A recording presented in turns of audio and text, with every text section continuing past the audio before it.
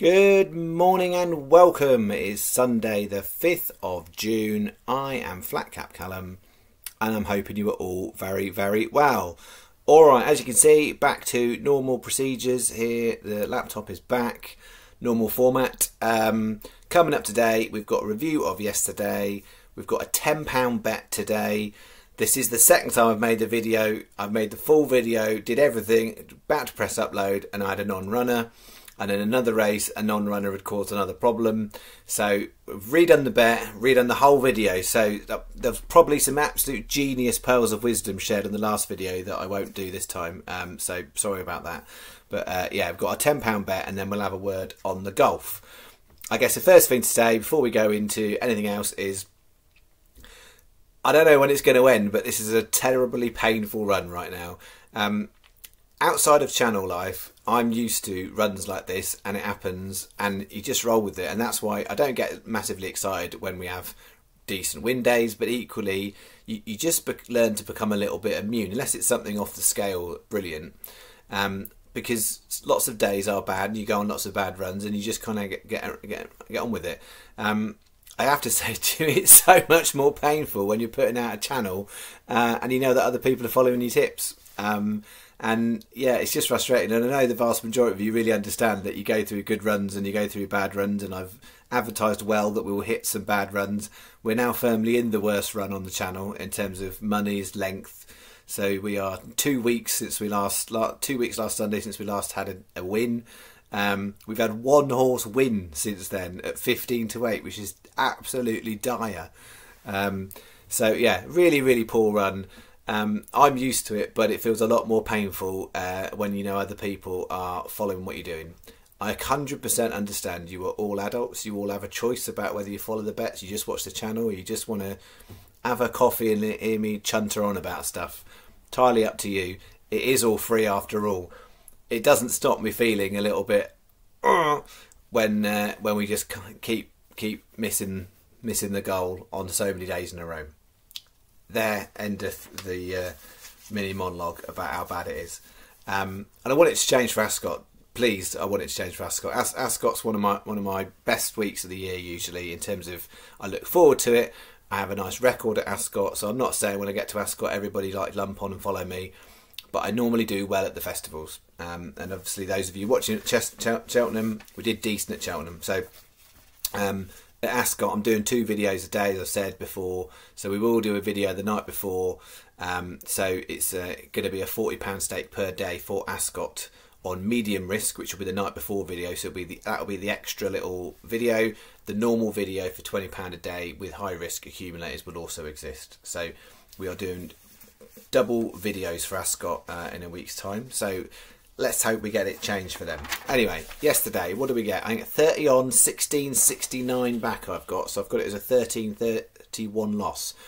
We got something on every bet, but nothing on any bet to make a profit. So Fairy Tale Bliss was poor. Supreme Vinny was mid-pack. Royal Tribute, non-runner. Walk in the Walk, SP to 8s placed. Hopefully most of you got a bit of a better price, but it wouldn't have made a massive great deal of difference. It is a single place on that one. Bet 2 was the one that looked like it was going to do something. Atoll Blair Boy placed. The Greatest Showman had a terrible start and an unbelievably made up ground to come 7th, which Sky Bet paid. So if you were Sky Bet, you got the double on there, and there was the additional double on that bet too. So if you were Sky Bet, that was the place to be on yesterday. You got a bit more money back. Their Royal Patronage was poor and Mascat was poor. So that was all it was there. So yeah, Sky Bet customers would have done much better on that bet than anybody else. And then we had Bet 3. Helvation didn't get there. Miss Marble ran okay but didn't place. Westover ran a cracker, 25-1. Bergerac was poor. So it was only the single on Westover that we had, the additional single and the single in the Lucky 15. And then this bet across the channel wasn't there. Western Sapphire ran great, second, 16-1 in a 6 runner, so that was nice, but then neither of the Musselburgh horses could make the frame. So all in all, as I said, I think it was 16.69 back from 30, 13.31 loss. We are now 49 down for this week, so we were down last week, down the week before, so we are heading for 3 weeks in a row of being down, which has not happened on the channel. What have we got to try and change it today? This is my one and only bet. I thought I would find a lot more today than I actually did.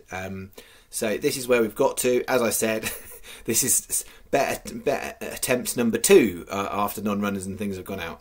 So we are starting at the 3 o'clock in Chantilly over in France, Imperial Fighter. We took it in the Irish 2000 guineas. We're going again in the Prix de Jockey Club. So if you are betting online, you need to scroll down quite a bit sometimes to find Chantilly, because it doesn't come up in the first few lists.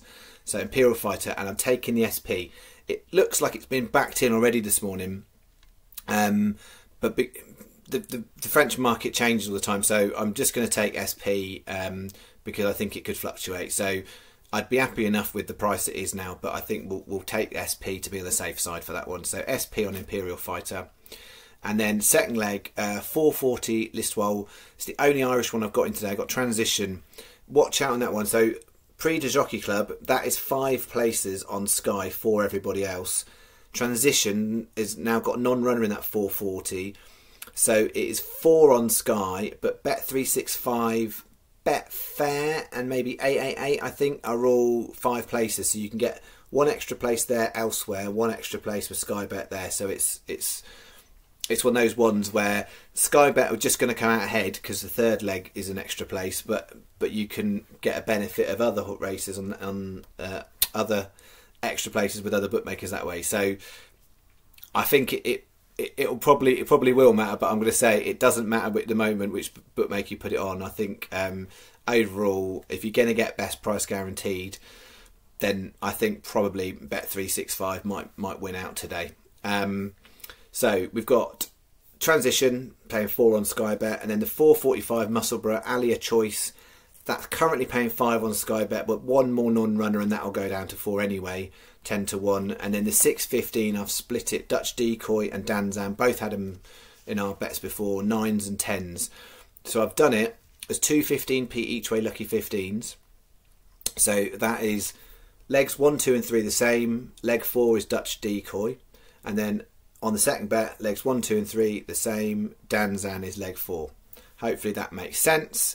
And then we've got an additional 2 doubles, both Imperial Fighter going on to Dutch Decoy and Danzan. So we are stacked a little bit on Imperial Fighter there, and we'll see how we go. So that is the bet for today. The outlook for this week, there's bits and bobs this week, nothing particularly special. It's that one of those, it's the week before a big festival, so I'm not expecting it to be a big betting week this week, and noting that the week after at Ascot we will obviously be going much bigger. That is what I've got there. So golf, good and bad, I think, really. The lucky 15, it looks a bit sunk now. So Connor Syme hasn't made up any ground on Scott Jamieson's. He's going to get placed for Scottish, but he might be the only one because Jeff Winther had a 6-shot advantage going into today. And there's been an 8-shot swing, I think. He is finished 4 over for the day. The other Dane, I can't remember who it was behind him, is now finished 4 under for the day. So he's now Jeff Winther will finish 4th best Dane and out the places. If he didn't do the bet with Sky Bet and he took the bit of advice and did it with Betfair or Paddy and he did Siwoo Kim, he's currently 2nd, I think, as far as I can see, 2nd best Asian. So you've got chances if it's the other way.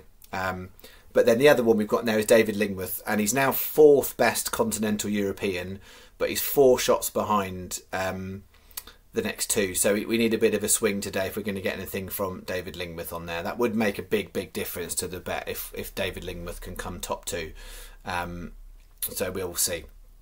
And then in terms of the singles and the Trixie, as we know, Ashley Chester was terrible and missed the cut. And then we're down to Cantlay and Jobe, who are both in the mix. So we've got chances of getting a return on that. So we just need to kind of see. That's kind of kicking off at tea time tonight. That is the golf. All right, I'm going to leave it there because this is the second video and this is already long and the first video was even longer.